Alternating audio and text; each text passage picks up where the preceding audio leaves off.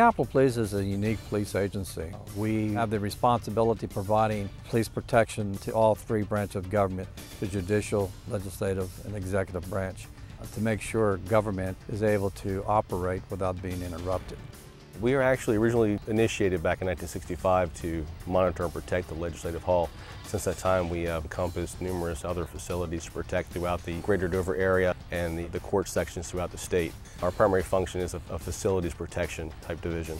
With any law enforcement agency, manpower is always an issue. You always like to have more than you actually have, so you have to find the best way to use what you do have. And by utilizing technologies, you can incorporate that in with your manpower to basically enhance your patrol function, watch areas where you can't necessarily have a body on scene. So we found that we are actually being able to control our facilities much more effectively, incorporating the new technologies, utilizing what manpower we do have available to us. Seems like with most police agencies today, we're doing more with less. With the technology that's available, it makes sense to work smarter, not harder. Chief Job realized very early on that in order for him to efficiently manage the systems, to administer the systems, and to also remotely monitor the systems, he's going to need to be able to provide a common platform for these systems to communicate on. Initially, when we started consulting with Capitol Police on the migration path of technology, Honeywell became a very logical choice because Honeywell had a wide variety of products to handle some unique applications that Capitol Police is tasked with protecting. What Advantech understood, this is a perfect application for video analytics.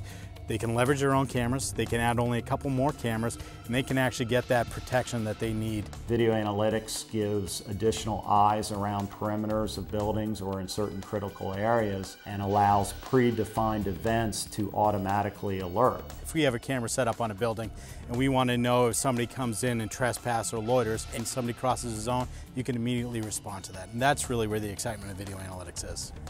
Woodburn is one of these unique positions. It has a single man that operates the grounds here, which are fairly large, but being a single position, watching a 360-degree radius is a difficult position to do that with. By incorporating the video analytics software, it's like having a second person watching the cameras with you. By the electronics and the software lets us know when there's a potential threat nearby, giving the officer an opportunity to react faster and to determine if it is indeed a threat or just someone on the grounds.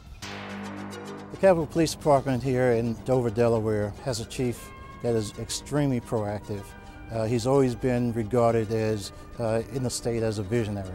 And I say that because that's extremely important to understand his openness and his sensitivity to how to use and integrate technology in terms of what his obligations are and his important function. I've been fortunate over the years being with the state, and we have dealt with Honeywell equipment. And I found that it's very reliable and it seems to meet the demand of today. And what's nice is that when we look down 5–10 years down the road, the equipment is able to meet those demands as designed.